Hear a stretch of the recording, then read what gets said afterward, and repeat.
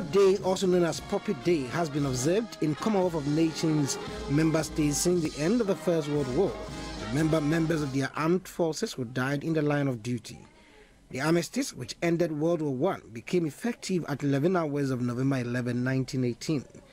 After the World War II, the Armistice Day was renamed Remembrance Day in honor of those who died in both world wars and instituted as a National Day of Remembrance. The solemn occasion attracted a cross-section of society, including members of the diplomatic corps, traditional rulers, service commanders, and ministers of state. At about 10:55 hours, there was the call to remembrance, and the siren was sounded.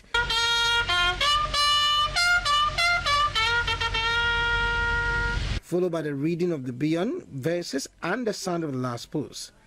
Then 2-minute silence, after which the reveille was observed to pay respect to the fallen heroes.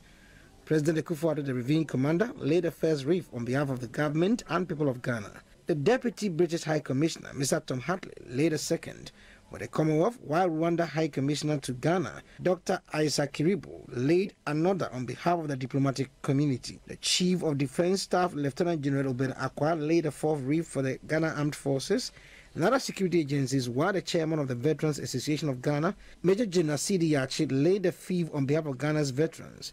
The Osumanche Ni Ukwe Kinkans laid a sixth wreath for all traditional rulers in Ghana. President Akufo-Addo later signed a remembrance book at the Memorial Park.